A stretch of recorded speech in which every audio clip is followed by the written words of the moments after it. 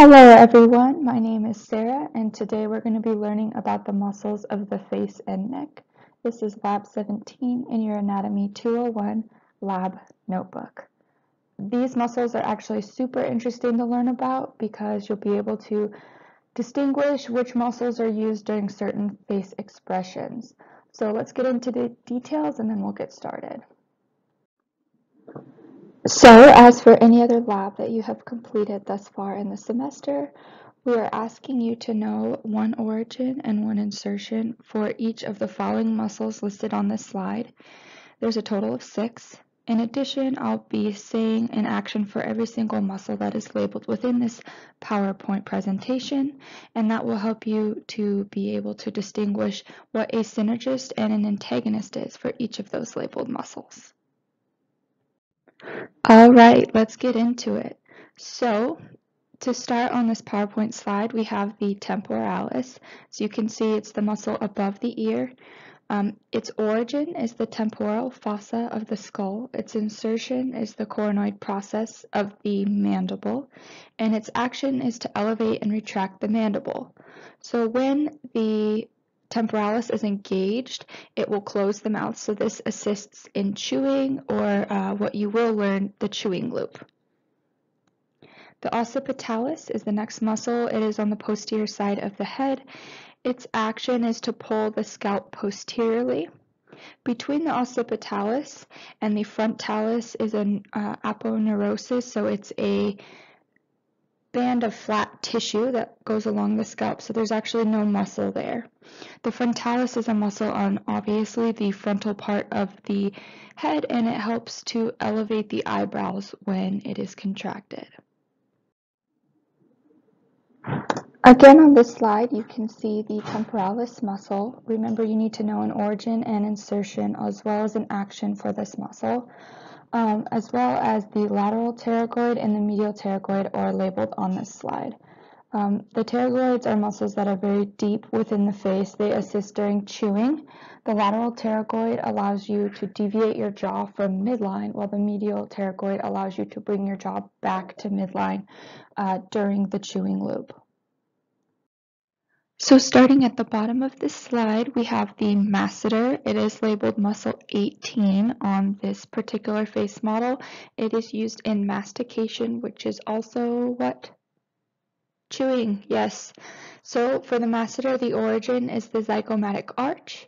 The insertion is the angle of the mandible, and its action is to close the mouth. As I said before, chewing. Above the masseter is the risorius. This muscle is used to retract the mandible, so bring your chin closer towards your spine. We also have the zygomaticus major on the inferior portion of the face, and the zygomaticus minor, which is superior to that. These muscles, when contracted, both assist in smiling. So as you can see, they're kind of connected to the corner of the mouth. So when you smile, brings the corner of your mouth posterior and superior. We also have the nasalis. This muscle helps to kind of wrinkle your nose, and again, the frontalis. On this slide, we have a little better of a view of the zygomaticus minor and zygomaticus major. As you can see, they are deep to Orbicularis oris, and they do connect at the corner of the lips or the corner of the mouth. All right, Orbicularis oris is another muscle that you need to know the origin insertion for. It is a muscle that goes around the mouth. Its action is to close the mouth. It originates at the medial maxilla and mandible, and it inserts at the skin and muscle around the mouth. Little refresher here, you can again see the temporalis on the left side of this model and the orbicularis oris surrounding the mouth, again that we just covered, and the orbicularis oculi, which is a new muscle in this slide. Its origin is the medial orbital margin, so that is kind of on the bridge of your nose area. Its insertion is all the tissue around the orbit or around your eye. Its action is to close the eye and pull the eyebrows medially. So when I say pull the eyebrows medially, that's to furrow your brow or to kind of look upset or angry. So on this slide, we also have the Orbicularis oris and the Masseter, which we have already covered. Remember, anything with an asterisk behind it, you need to know one origin, one insertion, and one action.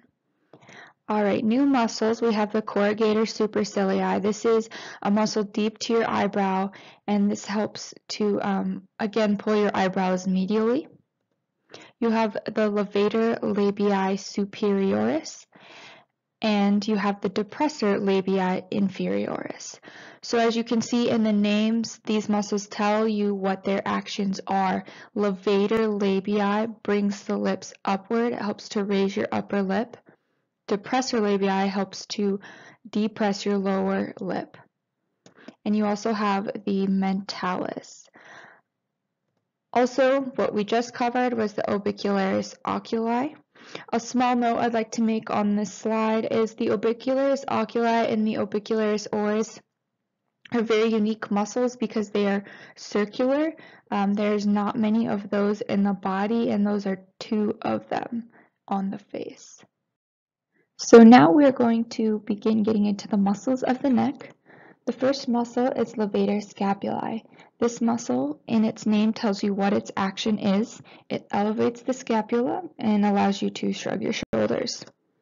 The Sternocleidomastoid is probably the largest muscle within the neck. It begins near the occipital bone at the posterior side of the head and goes all the way to the sternoclavicular joint.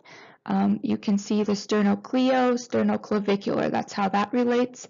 That joint is the joint between the sternum and the head of the clavicle. The sternocleidomastoid, when both of them are contracted, as you have one on the right side of your neck and the left side of your neck, it allows you to flex your head or bring your chin towards your chest. The scalenes are the muscles labeled 100, 101, and 102 on this model. They originate at vertebra C1 through C5, so this is the cervical vertebra within your neck. They insert at ribs 1 and 2, so they actually go deep to the clavicle and insert on those two ribs. The scalenes, again, you have these on both your left and right side of your neck, so when you contract them at the same time, they flex the neck and elevate the ribs during inhalation. So very important muscles for breathing. You also have the buccinator. This muscle is sort of on the mandible, and it allows for smiling as well. It also assists the smiling. And you have the risorius, as we covered before. All four muscles on this slide are important for the chewing loop and for swallowing. The first two muscles, the mylohyoid, which is number 49 on the model, and the digastric, which is number 50 on the model, assist during swallowing by elevating the hyoid bone. The Sternohyoid and the omohyoid, which are 20 and 21 on the model, assist in swallowing by depressing the hyoid bone after you have swallowed. We also have the Sternohyoid labeled on this model as well, and deep to that muscle is the sternothyroid, which helps to depress the larynx during swallowing so you don't choke on your food. The sternocleidomastoid, which we introduced in a previous slide, you need to know the origin and insertion for. It originates at the sternal head of the clavicle, and that is at the sternoclavicular joint. And it inserts on the mastoid process, which is posterior to the ear, and it is a bone on the skull. And its action is to turn the head, and it flexes the head when you contract both of these muscles at the same time. On to the last muscle of Lab 17. Woohoo! It is the platysma. It is a very broad and thin muscle. It helps during frowning by pulling the angle or the corner of the lips downward, and it also helps to depress the mandible, which allows you to open your mouth. Alright, so that's everything for Lab 17. Remember the 6 muscles that you need to know an origin, insertion, and action for. Those are the temporalis, the masseter, Orbicularis oris, Orbicularis oculi, Sternocleidomastoid, and the scalenes. In addition, make sure you know the action for at least one action for every muscle, and that's all. Thank you.